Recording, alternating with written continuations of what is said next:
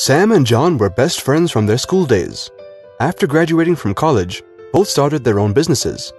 That's where the similarities ended. Sam received good seed funding from his family, and so he started big. Today, his business turnover is about $10 million. John, on the other hand, wasn't as lucky.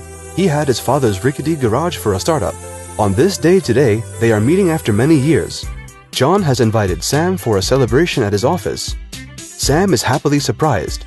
The celebration is for crossing $100 million turnover for the third consecutive year. How did you manage to achieve such phenomenal numbers in such a short time? You started your business very small, didn't you? Come, let's talk over a coffee. Sure.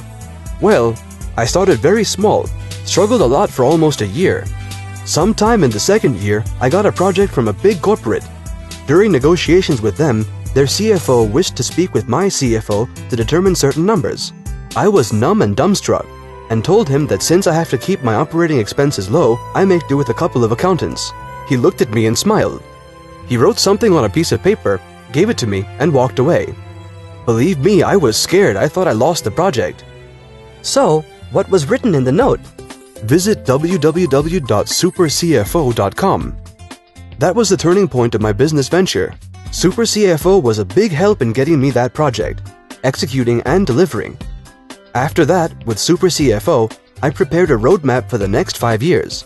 In fact, SuperCFO has helped me as a true strategic partner. After that, there was no looking back. First and foremost, I took their help in getting a good CFO Healthcheck done.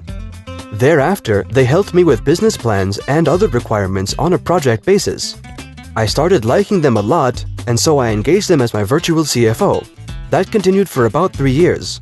And then, with significant growth in my business, they advised me, and rightly so, to hire my own CFO.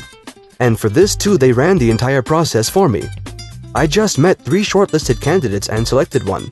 Wow, that sounds very easy for someone to find a CFO. 2 years ago when I wanted to recruit, I didn't know how to identify one and also faced budgetary constraints. Take this. You will find the best CFO for sure.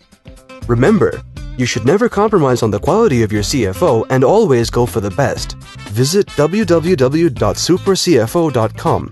Thanks, John. I think our discussions were very timely. I am going to call SuperCFO right away and get started on rebuilding my business finances immediately.